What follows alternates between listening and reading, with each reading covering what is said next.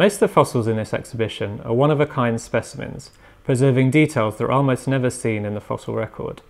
For decades, paleontologists have studied this material by creating very detailed drawings with the aid of microscopes. But today, new computational methods are transforming the way in which we study these exceptional fossils. This fossil is called Vetulicola cuneata. It comes from the Chengjiang fossil site in Yunnan province, southwest China, and it is 518 million years old.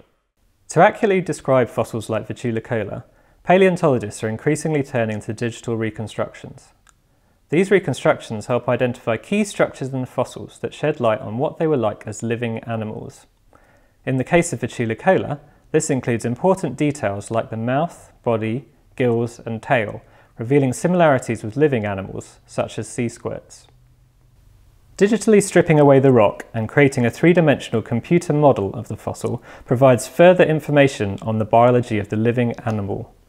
3D models like this one allow paleontologists to see fossils in ways they never could before, helping bring these mysterious first animals back to life.